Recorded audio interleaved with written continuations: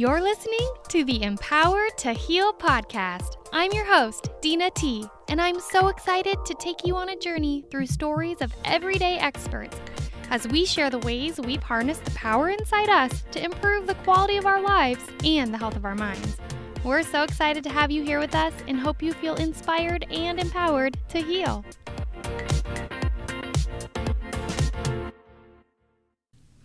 Hello, you beautiful souls. This is part 2 of the episode about donating my kidney to my friend Alethea Rodriguez. Thank you all for following along to this point. I sure hope you enjoy the rest of this episode. If you are hearing this and you are thinking about how powerful it could be to donate your kidney, I advise you to look up the Kidney Registry. It's the National Kidney Registry. You just go to kidneyregistry.org. It will be linked in the show notes below, and you can find out if you're a match for somebody you love, or you can enter in the database to be an altruistic donor, meaning you're connected to somebody as a match that you do not know. In addition to that, I also would love to share with you about the process for bethematch.org. It's my.bethematch.org, also linked in the show notes below, to become a bone marrow donor. This is a less invasive procedure than donating a kidney. It is also still a powerful way that you can save another person's life. All you have to do is go to the website and submit. They'll send you a swab. You swab your cheek, you mail it back to them, and then they will connect with you if you are a match for anybody on the registry. And they'll keep you in their catalog so that if you are a match for somebody in the future, they can contact you as well. It is a surgical procedure, but it's far less invasive than donating a kidney if that feels like a bit much for you. Alrighty, I hope you guys enjoy the rest of this conversation with my dear, dear friend, Alethea Rodriguez. And thank God you and I have the education we do. So we both have our master's in social work. Allie was like this pro who went through the medical track of her master's in social work. I chose the clinical track. So she's got more knowledge and expertise than I do. But we both have spent enough time working with hospitals to know how to talk to social workers and case managers to get shit in gear, like move your butt. And we did a great job, by the way. Girl, high five.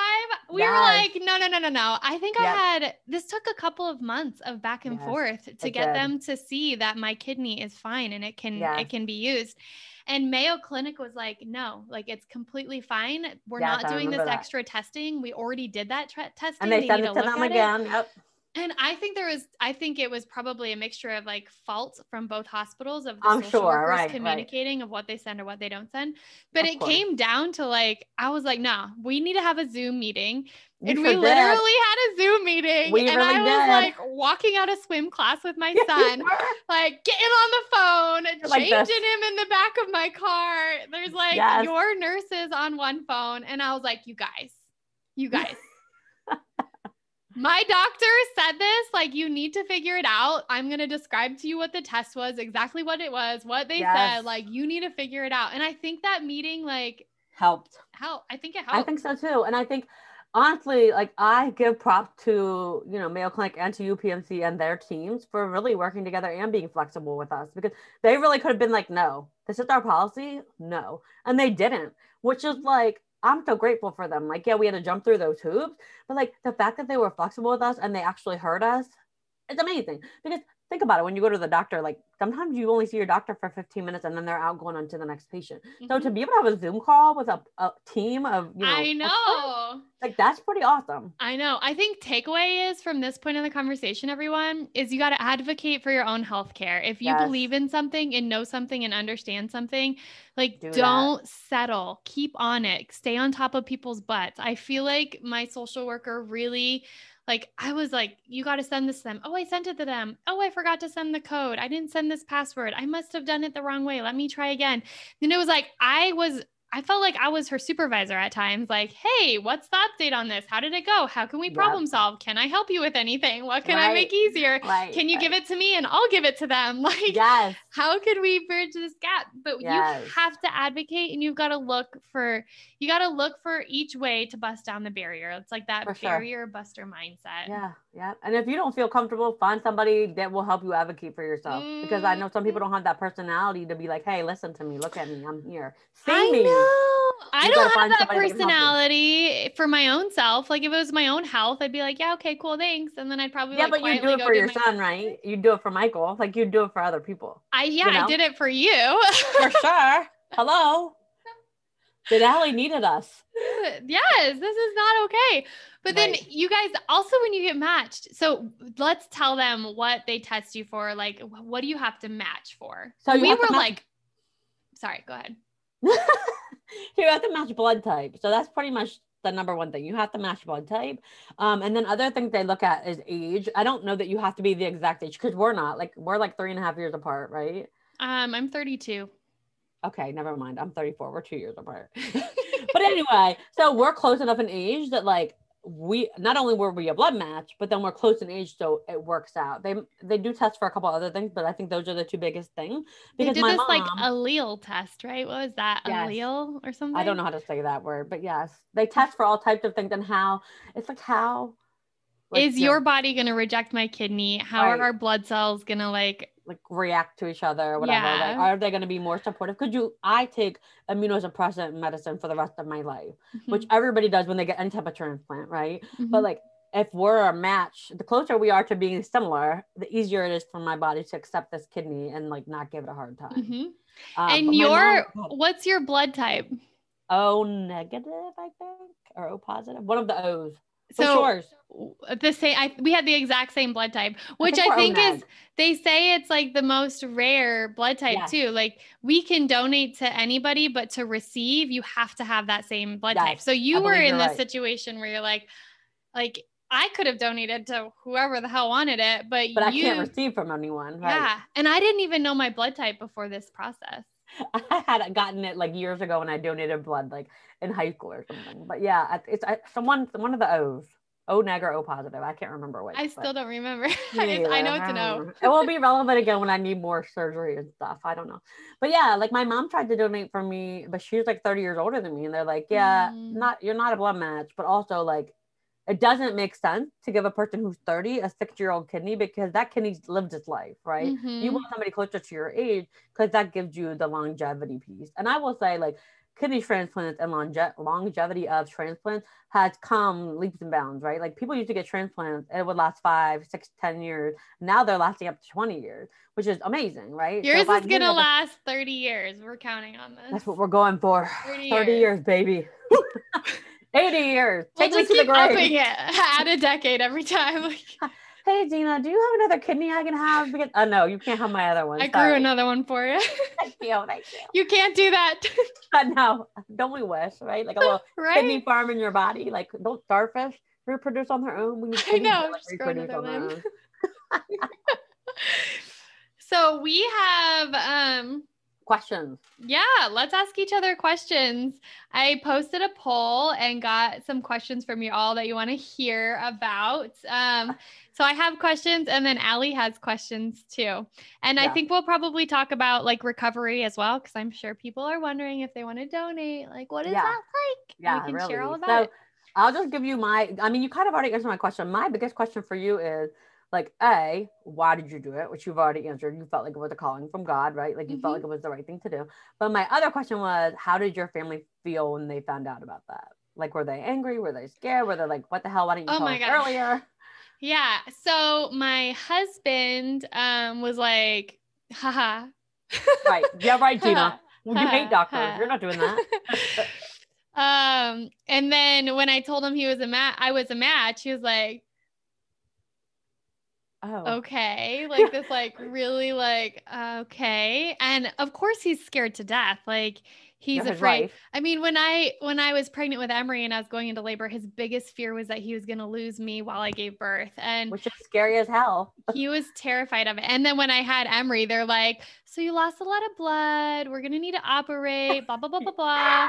And I ended up not needing to be operated on because I'm a stubborn mother. But he's terrified of that. So he was very scared. And Yes. I did all of the things that probably scared him, but also created security. So I didn't have a living will organized. And so I'm like talking to lawyers, drafting up a living will, going down, like I'm go up to my office and fill it out. I'm like, so if I die during this is what I want you to do with my body. I want all of these organs donated. They can take my skin as well. I don't care if you don't have any of me left. Like, they leave can do my whatever. And yeah. he's like, we're talking about this. And I'm like, yeah. So he was scared. He was so scared that he was going to lose me. But he is the most supportive person in the universe. And if anybody knows Michael on this podcast, like my man is like amazing. He's like the definition of love. And so he was like, okay, we're going to do this. He's literally so pure. Like, I don't know, like you guys are just good people, right? But like, I just remember meeting Michael and he's so cute and sweet. And like, we were babies. Yes. And I remember just thinking like, wow, this guy is like real nice and like real cool and like chill. And like, he doesn't get like, when he's angry, he's not like cursing you out, right? Like he's like a normal person. Like normal people exist. What is it? And I remember when you told me you were my match and when you were going to donate, that's the first thing that came to my mind. Like, what about Michael and Emery? Like, are they okay? Like, is he okay? Like, is he talking to somebody about this? Because, you know, we always, in situations like this, or like, you know, when somebody like loses a spouse or a child, like we think about that, the mother or the spouse or something, but we don't think about those other people, right? So people automatically are like, Dena, are you sure? Are you going to be okay? But like, I'm like, what about your son? Like, you have a 3-year-old, you have a husband. Like, what about those people? How do they feel? Right? Because Jamie would have been like, no, you're not doing that. I'm not going to lose you. What the hell? You know what I mean? So that for me was the biggest thing is how did he cope with your decision to do that? I mean, obviously you guys made the decision together, you know, as a couple, but you told him like, I'm going to do this. We could talk about it, but I'm going to do this. So I think it's amazing that he was supportive of you, even with all those fears. Yeah. I mean, he knows me, right? He knows that he'll never get in between what I want and what I am feeling called to do. I'm one of those people where I set my mind to something like, watch out. Yes. It's coming in hot. Yes. So he knows that about me and he's learned how to support me in that. And I am like eternally grateful because I mean, he's my rock. He's the person caring for me. He's the person in my recovery. He's the person helping Emery. He's the person up with me at night, like dosing out my medications, like for recovery, helping with my pain, like taking me for infusions. Like he's my person. And so he's amazing. And my parents were shocked. So I didn't tell them right away. I told Michael like, hey, I'm going to do this. And he didn't take me seriously. And then I told my parents as I was already going through the process. Right. And, and they're like, what? And I just told them casually on a phone call while I was driving to work one day. Hey, I just stopped at McDonald's for a breakfast sandwich. Oh, and by the way, I'm going to donate my kidney to Al. You remember her? She signed a notary agreement for you once in college. You remember her? They're like, what the hell, Dena? You're going to give an organ away? You haven't seen that girl in 10 years. What are you doing? I know. They were shocked. And I think they were afraid, but my parents aren't the type of people who are going to show me their fear. They're going to show me their support. So I am eternally, like I've been blessed my entire life with the support system that I have. And so that's how they were when they found out. And did Emery even know, or was he just like, sure, mom, whatever, bye. I'm going to go do it. Yeah, we told him when surgery was coming closer that mama was going to have surgery. And we explained to him what that means. And I think he was like, what? Because we said like, they got to cut mama open and you're not going to be able to touch her tummy for a little bit. And like, mama's going to have big owies. So he's the type of child who like snuggles me to no end and he wants to like sleep on me. So like do that, right? I'll put him to bed in his bed and like, I don't know, shortly after he's like on my face. Yep. And we had to prepare him for like the change of like, you got to sleep in your bed. Mama's going to have owies, but mama's okay. And Right. even if you see mama in pain, it's a good thing. Like it's going to I'm be getting better. okay. Right. Yeah. We had to help explain that. Yeah. He doesn't understand like, No, but he knew something was happening. yeah, he knew. And that was my first time away from him. So Yes, I I've remember you telling me that. never spent, still to this day, outside of surgery and being in the hospital after that, I've never spent a night away from my baby. That's so crazy, right? I know. I love Yeah, him so so that was big much. for you too. That yeah, he's like your twin. It's crazy. That's like a big deal too, right? Like that's like Mm-hmm. a grieving process too, right? Like I'm always with my child, Mm-hmm. and now I'm not gonna be for 1, 2, 3, 4 nights, right? Like Mm-hmm. I don't know how long I'm gonna be away from him, and it was COVID, so it's not like you could just come visit. Like Yeah. it And was a it was lot, scary because when I mean, it's like saying goodbye to him before going into surgery is just kind right? of like, I love you and dear God, like Like let please me make bring it. me back Yes, to my baby. And yeah. But that's um real. That's real because yeah. surgeries, any surgery, there's a risk that you could die. Like, let's just be Mm-hmm. honest. Like, Mm-hmm. it's scary as hell. Even having a Mm-hmm. C-section, like that's a Mm-hmm. surgery. Like you could have major Yes. complications, including death, right? So Mm-hmm. it's a lot. It is a lot. It is. So yeah, that was their experience with it. Um, okay, I'm gonna ask you a question. I'm looking at my Okay, I'm list. ready. I think I'm ready. This is a question somebody had. Did you have any weird cravings for foods that you normally didn't like, but once you got my kidney, you all of a sudden liked? Okay, so we've talked about this one before. So I have two different foods. So the first one's garlic. I've always liked Yes. garlic, but not to the point where I'm like, I could eat it raw, right? So I usually put like one spoonful of garlic into something that I'm cooking and like I'm good. But then after my Girl. transplant, I'm like 1, 2, 3, 4. And my You husband can't Jamie use is the like, spoonfuls of just garlic. You dump got to use that. the fresh cloves. The spoonfuls are not strong Smash enough. that. Smash it. Yeah, I got in Spanish they call it a pilon. It's like a mortar and pestle. So I got that thing. So I'm like, I gotta grind it down. I'm Get gonna get that on that garlic thing. going. Yeah. I am So a Jamie, garlic lover. Like all yes, things garlic, garlic yes. infused olive oil, garlic in every single dish I have. Mm, Garlic lovers, like I'm there. seasoning goes on every single food I make. My Yes, I breakfast, love lunch, and it. dinner. I don't know about maybe eggs, but not I cereal. literally put garlic lovers on my eggs in the I morning. Like know. it's so Yeah, good. well, that's like my new seasoning blend, right? Like if I'm just making something, like if I'm just baking chicken, and I just want to have a little something, salt, pepper, garlic, onion powder, call it a Yes. day. That's something, right? There So you yeah, go. that That's my trio. Like see, we salt, got garlic, this. pepper, and onion powder. Yeah. So the other thing was fresh, like vegetables. So like I've never really been like a veggie lover, but like I started wanting like kale, spinach, and like zucchini. I'm like, who am I? Like I still don't like pickles, but the zucchini, I'm like down with it now. So it's interesting. I've become like this healthier eater. I mean, I don't know. It's I crazy how things think you change. got my food palette. Like, well, Maybe. the How do you good feel about parts. meat? You got the good parts of my Yeah. food palette. How do you feel about meat? I don't really like meat. I'm not a big Okay, meat so eater. I've been on this kick since the transplant of like, I think I want to be vegan. Like, Yes. like I like bacon, but Yes, like I will always everything like else, bacon. yes. But everything else, I'm just kind of and like I can't even eat eggs anymore because I think about what eggs are, and I'm like, I ew. know. You think about what eggs are. I I can't went even through talk this about it. It makes me whole sick. phase of not eating eggs because That's I where I was like, am. I think you got some. I don't know if this is See, like scientifically possible, but I prepared that kidney for you. Like you I sure went on, did. like literally, Yes, you guys, I went on a sugar detox and cleanse. I like yes. cleaned my body of candida, which is like I think it's a yeast that eats sugar. And so Okay, I like went completely sugar free, decreased all of my fruits for a long time. I that's was crazy. eating every breakfast. Oh my God, I made That 3 eggs. kale and egg like omelet thing. I Yes, I would remember. put kale and spinach and eggs in an omelet, and I like as soon as I felt the calling to do this, I was like, "You're getting a freaking vegetable filled Yes, kidney." I sure did, and it's carried on because I've been into it. I've had like I went to Yes. Aldi the other day and bought like kale burgers. I'm like, who are you eating What? kale burgers? Like, who are you? So yeah, that was my diet change. I definitely had a change.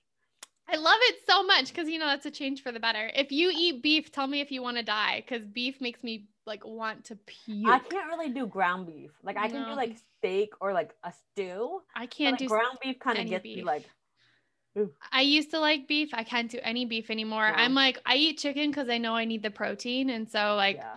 I eat it, but Yeah. I'm not like, the only meat Yeah. that I'm like, give me is bacon. Yeah, because bacon is amazing, right? It's It awful, is. but it's so delicious. It's so good. Yeah, no, I've been more like less away from meats. I still am okay with bacon, but like other meats and like animal based things kind of freak me out. So yeah. Yeah. What's your next question? Okay. What For both of us or for you? what was it like when you found out you were a perfect match? Oh, we kind of talked about that. I know. Amazing. I love that we Awesome. were a perfect match in every way. We didn't talk about the alleles, but like we had 0% of anything identifying that like they test to see what percentage of risk you are for like Yeah. for Allie to reject my Receive. kidney. Yeah. And we had zero risk. Zero, Isn't that like crazy? it was like the best score you could have. Absolutely perfect blood match. I was like, this was just God. This is a God thing. It's just crazy. It's crazy. I mean, I just go back to like, grad school. Like I was going to go to Temple in Philly and they never returned they never said if I was approved or denied. And Arizona State had accepted me. So I was like, I guess I'm going to Arizona. The first day of classes, we actually ate lunch together and Temple called me and was like, hey, we'd love you to start our program in the fall. But I was already in Arizona. So it's crazy. Like if they would have called me earlier, I never would have went to Arizona. We never would have met. Like it's just so crazy. But yes, finding out we were a match was like so fucking awesome. Like it was just the most awesome. I got the call while I was in a medical office and I like was like, what? And I like freaked out and I was like, I need to step outside. Yeah. And I like squealed like a pig, Yes. squealed. And then I called you like, ah! I was like, what is going on? Are you okay? Pretty sure I was like crying, laughing. Yeah, that was awesome. I phone. cried because that was just like so amazing. Like everything about the process was just amazing. Not dialysis and not all the other bad things, but like you being willing to do this and then us being like a perfect match, like that's some crazy. I credited that to God, man. Holy moly, Batman. Yep. Yep. I'm with you. This episode is brought to you by One World Empowered. Hey there, tired mama. Do you wish you could push a reset button on your energy? Like, do you want to keep up with those Energizer bunnies that are running around you all day? I know. I feel ya. Coffee can only do so much. Well, don't you worry. I've got you covered. Now, just imagine a community of mamas who know the struggle and are working together to harness and reclaim their energy. We're talking about a true community of mamas who get it.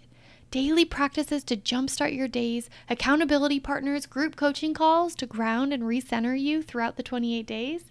Does this sound like the exact dose of medicine you need in order to feel 100% again? If so, this program is exactly what you need if you want to be more present with your kiddos, if you think a new routine will help you maximize your time and you enjoy having an accountability partner to help you with developing that new routine and those new habits, if you'd like to increase your patience and energy all while reducing your stress and anxiety, and if you think it would be amazing to have an understanding community of mamas who get it and are on the same path towards healing. Mama, today is the day you choose you and level up. Come join our 28-day energetic reset for moms by visiting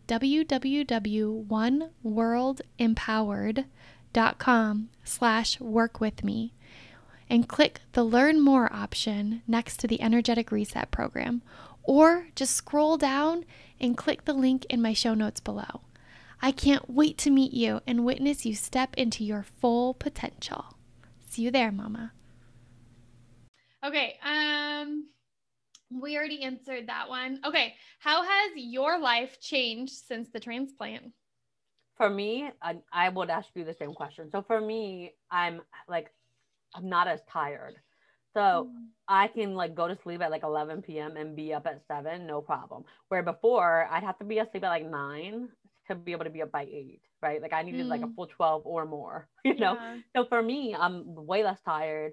COVID, I think this is a hard question to answer because like COVID has not helped. Like with COVID and after the transplant, I really couldn't go anywhere. Like not only I couldn't be around anybody but Jamie and my mother for like the first month and a half, 2 months.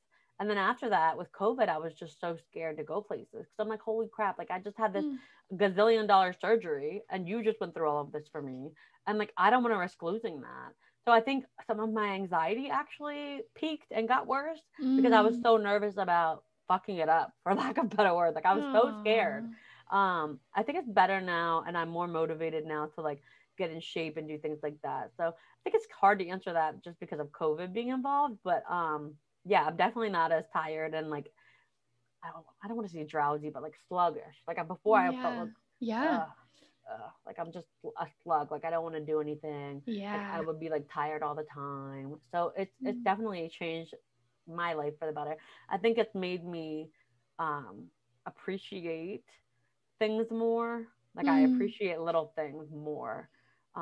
So yeah, it's interesting, and it's made me more conscious of my health because you learn so much when you go through this process about like how dirty plants are and how dirty animals are, and like you don't think about that stuff when you don't have to take an immunosuppressant, but when you have to make these changes, you're like, oh man, like oh, and also like I'm not allowed to eat pomegranate, starfruit, or grapefruit, which I don't like grapefruit, but now I feel like I really need to eat the other two because I'm not allowed to have it.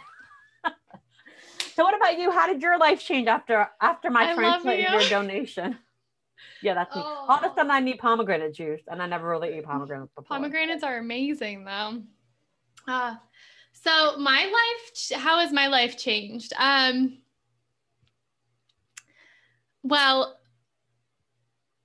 I don't know. I didn't give much thought to this question because I thought you were going to just answer this one. But so we can come back to it if you want.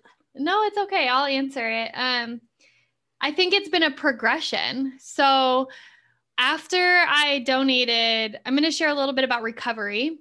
So I donated my kidney and I woke up in the recovery room, and well, before that, I was in the operating room. I woke up in the operating room convulsing.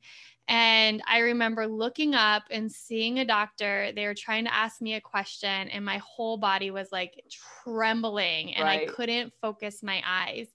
And then someone said, give her, and then insert name of medication that I don't recall. And then I was out again. And that was like, I don't know if like I was supposed to be waking up at the end of the surgery or what was happening. But that moment scared me so much because it reminded me of when I was little. And I had, in high school, I had like a seizure from a medication they gave me. And so after that, they wheeled me out into this recovery room, and it's like post-op recovery room. And this is in the middle of a pandemic. And so typically you'd be able to have a family member come and see you or support you.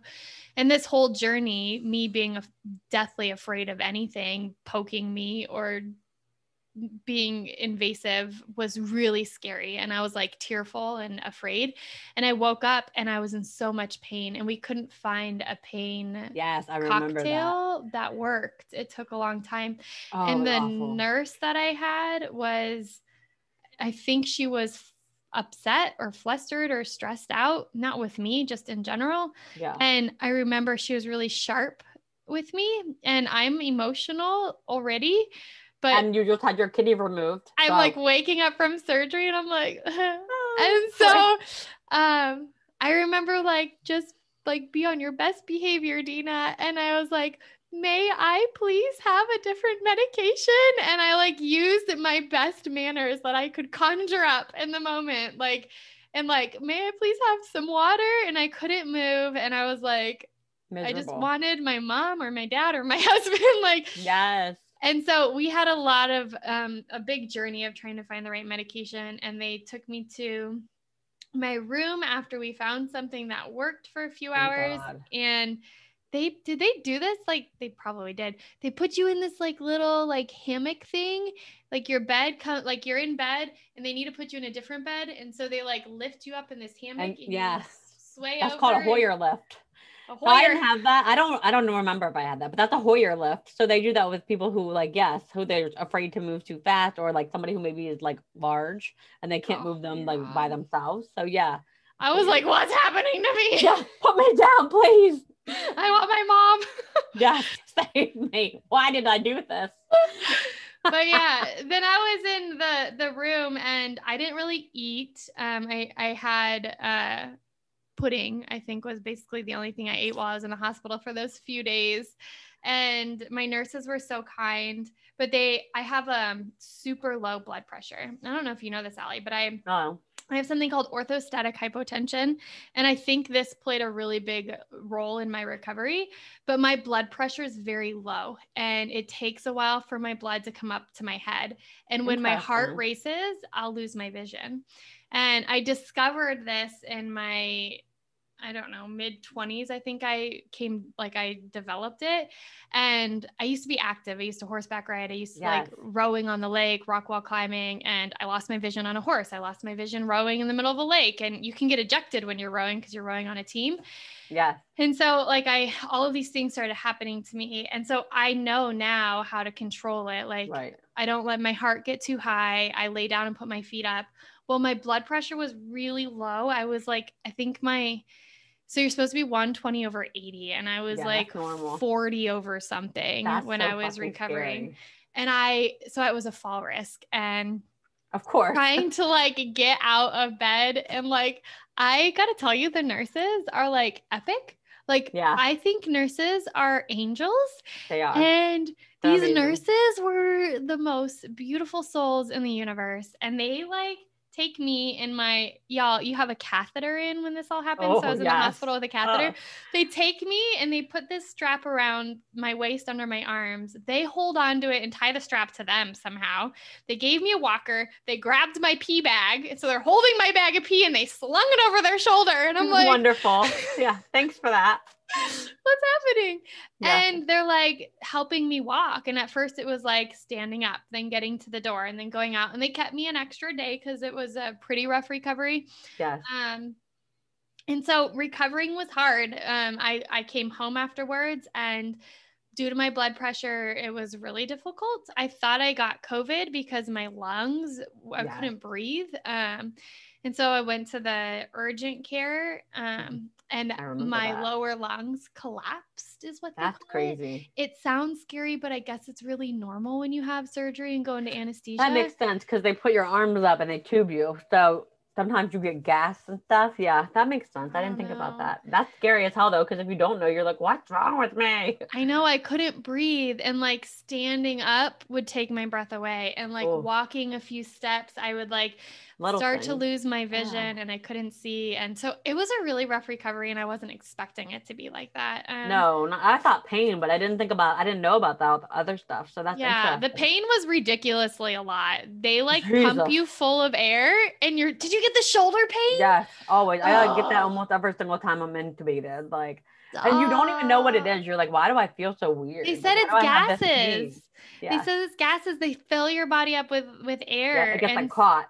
Yeah, it hurts so bad. So y'all, it's real. The recovery is freaking real. But after I got my lungs into shape, I had to get some steroids to get my lungs going. And I got off the pain meds pretty fast because you did faster than me. You were like, I'm done after like a couple of days. And I was like, oh my God, I couldn't even sit down or stand up without feeling like I was going to die. It hurt so bad. I was afraid though. So they had me on fentanyl. Yes. And I know people who have overdosed and died from fentanyl. And so I have like psychologically, I have a bad relationship with the thought of using that drug. So I was like, I'm getting my butt off this. Yeah, you did a great job. Not me. I was like, I'm going to take this until there's none left. Like I would take I think I started at like 3 a day, and then whatever I was on at first didn't really work. Like it wasn't taking away the pain. So they gave me something else. Yeah. And I remember like the last couple pills I had left, I was like, okay, I'm only going to take them at night. And then I'm going to take Tylenol during the day. So for 2 nights I did that. And then the last day came and I was like, oh my God, I'm going to break it in half. I'm going to take half of it and 1 Tylenol at night and then save the other half and a Tylenol for the next night. Cause I was in so much pain. But so let's talk about this. My kidney is in my stomach. It's in the front of me. Where they took you out is from where? Okay, so my scar is, they made a scar. It looks like a C-section scar. So I didn't have a C-section, but it's like right above my pubic bone. It's really low. I have one there. And then they go in with 3 Yeah, what's it called? Laparoscopic, right? Laparoscopic. Yeah, they're like little camera needle things. Yeah, so I have 3 little itty baby incisions on my right side. So they go in Right. there and then they take the kidney out above my Out pubic through. bone. Yeah. Mm-hmm. So we have like scars in different places. Like mine literally Mm-hmm. start probably like a hand below my chest, maybe 2 hands, depending how big your hands are. And Mm-hmm. it goes down like this and it crosses my C-section scar. Mm. So it's like a big J almost. Oh So my I think gosh. yeah, it's important for, I would show you, but that, you know.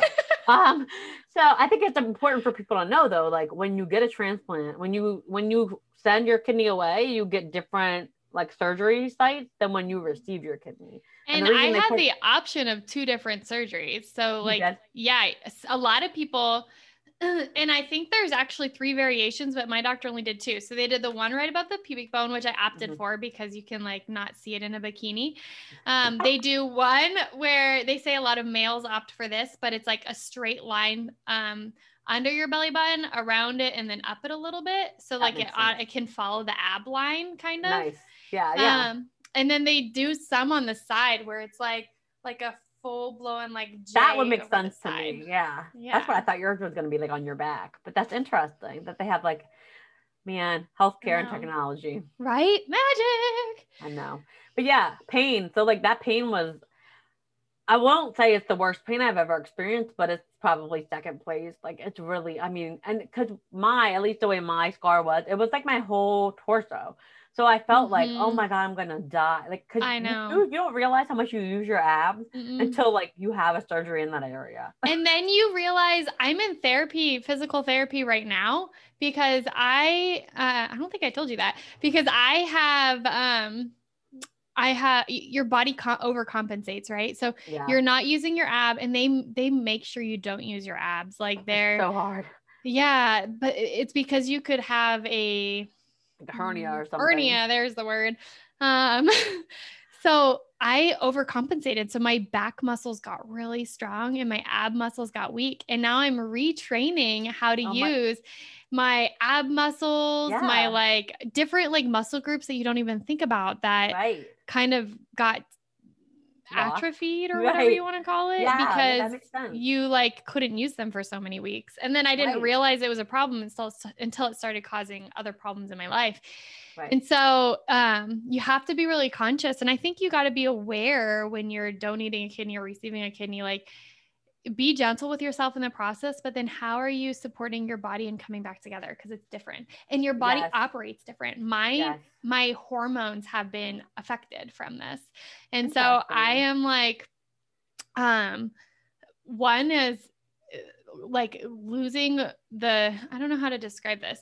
So weight around my stomach. I've never really had much of a stomach. I mean, I gave Mm-mm. birth and I have a crap ton of stretch marks, but Right. I've not But you were ever never, really you've had always been like flat in your stomach area. yeah, I've had like a thinner stomach, but the bump of my stomach took forever to go away. And I still look at my stomach sometimes and I see it there. And I think Yeah, it's to do with hormones, number one. But my probably. hormones have like really changed. And so I'm actually doing a hormone detox right now and Oh, you have to tell me about that going through later. I'm testing for interested. my hormones. I know. Yes, So yeah. that's crazy.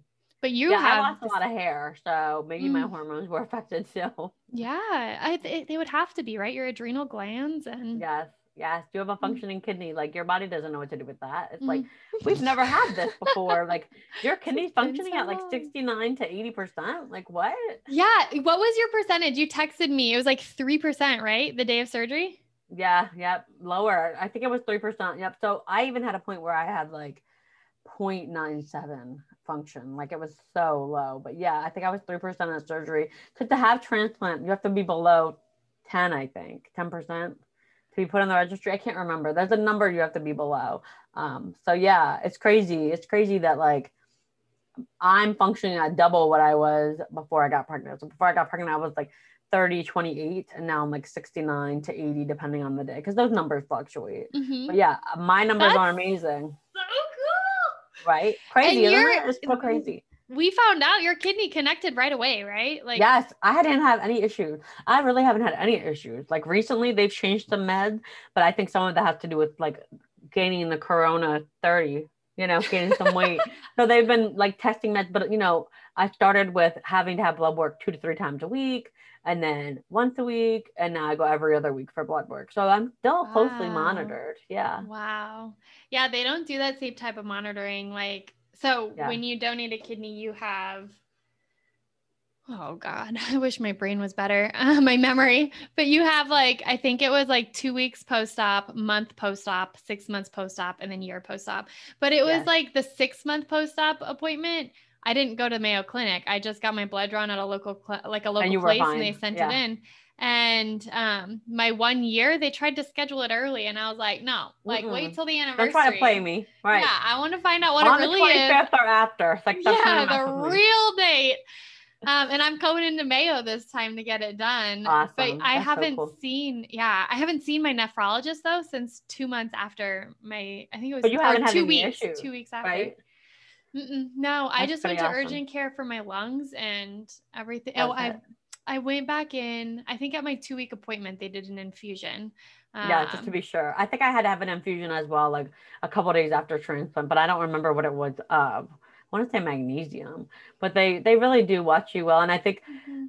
I know some people have this thing with doctors, they don't trust them at all. And you like you said earlier, you like a more holistic approach. I think that a lot of doctors who do kidney surgeries or they're nephrologists, they have experience and they have a team.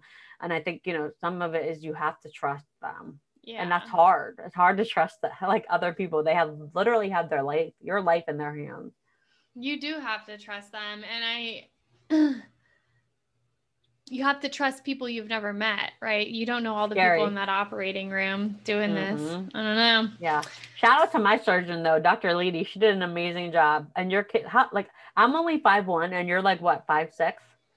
Yeah, 5'7", I think, 5'6.5", She 5'7". we're like not the same height. So they told my mom, she's so tiny that kidney's gonna take up her whole body. Oh, I love it. It was That so makes funny. me so happy. Right? So it's been good. It's been a bumpy ride, like you said, but I think overall, I'm so grateful for you for doing this, and I'm so grateful to be able to live. Literally, I take bazillion medications, and I do everything I need to do to keep this baby alive because I want to be able to live and be happy, and do something for someone in return as well. That makes me feel so happy. I love your gratitude around it. And I think when you do this, you have to know, you don't know what the outcome's going to be. Sometimes Right. you donate a kidney, and I had to ready myself for the reality of that. I might donate my kidney and your body might reject it. Yeah. I might donate my kidney and in 5 years it's lived its life. I might there's these things you have to come to terms with. All right, we're doing this with no conditions attached. And psychologically, you have to prepare. I love you, Allie. I don't care how you live your life as long as you live it in a way that makes you feel happy, right? Thanks. And I'm gonna go do some cocaine after this. See you later. No. I care about that. Don't do that. Don't do that. No, I appreciate that. I think that, and I see that a lot in the group that I'm in. I donated my kidney to them and they're not even taking care of their body. And it's you have to do this out of a place of completely, there's no conditions attached. No. This is your life. This is your body. This is your opportunity to experience however many days, months, years that you can in your body and your life, how you want to, and in the way that makes you feel like you. And that's that. Right. And that's a big, I think sometimes that could take people going through therapy to get to a place to understand that. I would agree, because think about it. You did this huge thing for someone, and let's say they just go start doing cocaine and drinking and not giving a shit. And it's just wow, I did this super selfless thing for you and you don't even give any shit, right? You're just okay, I'm good, bye. That would be frustrating, right? Mm-hmm. So I get it. It's such a weird thing to think about. I had to remember talking to my supervisor about that. And I was like, the only thing I've really got to figure out for my own mental health is if it doesn't work. Yeah. How am I going to feel? Yeah. If I give you my kidney and that doesn't work. And I remember when I woke up in the post-op room, you were already in surgery and someone came and told me that you peed on the table. And I was like, what does that mean? And they said, as soon as the kidney was connected, it worked. I peed. I was ready. I was like, yes. And so our surgeons were talking to each other. It makes me grateful for them. and their flexibility. Like, I'm so grateful that they did this for us, you know? Yeah, I'm so grateful that you can fly an organ on a commercial flight Yeah, for real. with a GPS tracker overnight. A part of your body, and now my body, has always flown one more time than we have. Right? What? Like, we'll always be one more flight ahead. Yeah, these are the things I think about. I love it. I remember when they told me that, I was like, nobody's going with it? Like, that's what I thought too. I was like, what if somebody steals it? Sells it on the black market. We're all paranoid. Pray my kidney makes it. Yeah. Let it make it there and let it work. Amen. Oh, my dear. Well, thank you for coming on. Did you have any more questions on your list? No, I think it was a good conversation, and I learned a lot about your experience. I'm sure you learned a lot about mine, and my gosh, hope this helps somebody who, you know, is thinking about it, or, you know, if people have questions, they can always ask you, and we can answer them a different way later. I mean, I just appreciate you so much. I always have. I think you've always been an amazing person, and I just love you to pieces. And I'm so glad you're in my life. A little Allie, dinky. That's what your mom calls you. What? Your mom calls you little dinky. Aww. My little dinky. Court, leave it to you to use a nickname. Well, I love you, Allie, and I'm grateful for you, and I'm glad that God put our lives in our paths crossed and gave us the signs and the symbols. And I don't know, I think it took us being open to listening to the universe, to you saying, I'm going to post this on Facebook, and like every step of the way. I just love it. It's magical. And I love you. And thank you for like coming on the podcast and talking about it. This was like really vulnerable for me. I'm still sweating a lot. Just let it out. Just go take a bath later. I know, right? Okay, my dear. I love you. Thank you. I love you too. Bye. Bye. Thank you so, so much for tuning in today. I hope you are feeling inspired and empowered in your own healing journey. I know that many of you listening might be reflecting on your own stories that you may feel called to share. If so, please reach out to me at denat@empowertoheal.com. That's DENAT@empower2heal.com. Or drop me a message through my Instagram handle at empower2heal. I would love to connect with you and learn about your journeys so that we can hopefully continue to spread these powerful life lessons on empowering ourselves to heal. My contacts will also be linked in the show notes below so that you can easily find me.